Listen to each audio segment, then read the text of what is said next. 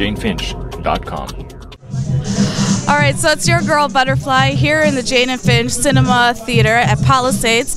We're just wrapping up Ernie Paniccioli's talk and also a documentary screening, The Other Side of Hip Hop, here in Jane-Finch. We're going to link up with Mr. Ernie Paniccioli, also known as Brother Ernie, and ask him a few questions about his story, why he's here, and a little bit about his documentary. So I'm right now in Palisades Media Arts Academy with Ernie Paniccioli. How are you today? I'm good, sister. Thank you for interviewing me. Thank you for joining us here in Jane-Finch. So what brings you here? I'm here to do a series of workshops and training of young people and some not so young people to make them understand what time it is. And like I say, I'm not a leader, I'm an alarm clock. And an alarm clock needs to wake you up. And when you wake up, what you do when you wake up is your business, but you first got to wake up. Like I said, you might be taking your daughter to the dentist. You might go to a dance class. You might go rob a bank. It doesn't matter. You might be going to church, but the alarm clock got to wake you up. And I think that too many of us are sleeping now, and it's my job to wake us up and make us understand that the time is crucial, because they've got us under a situation called sleep technique where we don't even understand that we're slaves. We're slaves, but we don't understand. It's the first time in history that we have not known that we were slaves. Throughout history, every time there was slavery, people knew they were slaves. But now they got technological and economic slavery, where people have to work 2 jobs just to pay basic rent and food, just to have transportation. That's a form of slavery. And the technological slavery is that you are connected electronically to something that you don't understand, that's following you and monitoring you, and in every single way trying to brainwash you and make you work against the natural workings of your brain.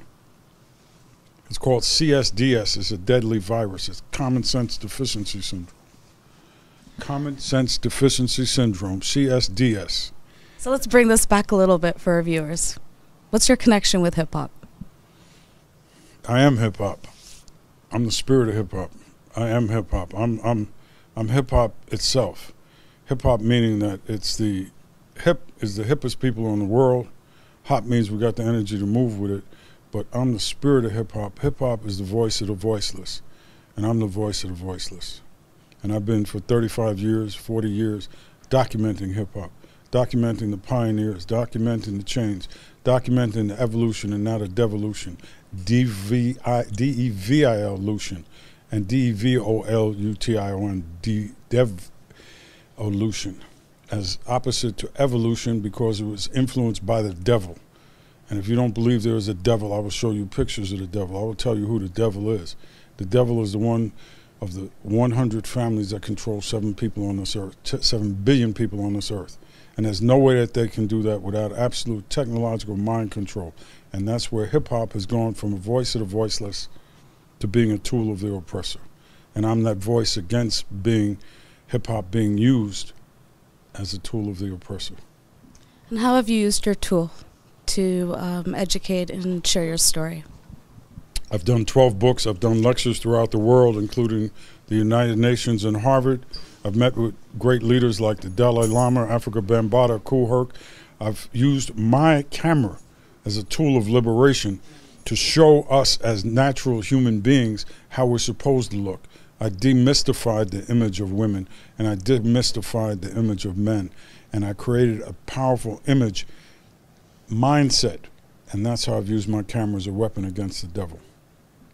What would be something or a few things that people wouldn't know about you as a photographer, as an activist, as an artist? If they don't know, how would I know?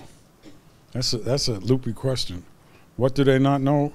That I'm a human being, I'm very sensitive, and that I cry and that I feel pain, and that I need love more than anyone. The more love you give, the more love you need. And also that beyond anything else, I'm a healer. And when I get calls and messages from people throughout, the native areas that tell me I'm no longer drinking, brother, I'm no longer using drugs, I'm no longer beating my wife, I'm no longer unemployed, then I know that my message is resonating. And at the end of the day, unless you're feeding people, educating people, and giving them hope, it doesn't matter who you are or how much money you got, you're not relevant. You talked about at your lecture earlier today how hip-hop is moved, or where it is today. How can we bring hip-hop back to its original roots? Hip-hop was a voice of the voiceless, What that means is that if we have lost our voice, somebody else is using their voice as a pretend copy of our voice. It's like I break into your house and I put my voice on your answering machine. Or I trick my voice into calling your friends and saying, hi, this is Butterfly, you know, blah, blah, blah. But that's not Butterfly. You're Butterfly. I'm not Butterfly. So hip-hop has been co-opted by the very same people that it was originally used against, which is our oppressor. And we need to get it back by first getting our minds right, because hip-hop is a reflection of us. Our minds are not right, so our hip-hop is not right. When we start to respect our women, when we start to respect each other, when we start to be men and women again, then hip-hop will reflect that. Right now it's showing a bunch of parasitic, weak, feminized, lame ladyboys that are supposed to be macho men. And we need to get that back, and the men need to stand up and be men again. The women need to stand up and be women again. This, I'm not sure, you know, I don't know. You're a man, goddammit, stand up and be a man. You're a woman, stand up and be a woman. How could young people or even community educate themselves, or what would be some of the things that, or books you would refer to? They Came Before Columbus by Dr. Ivan Van Sertima. Who Shot You by myself, in which I have an essay which talks back in 2000 when I wrote it. It's about the coming colonization of hip-hop, and every word in there has come true, and it resonates today. Those are two books that you can read. You can read the autobiography of Malcolm X. There are many powerful books you can read.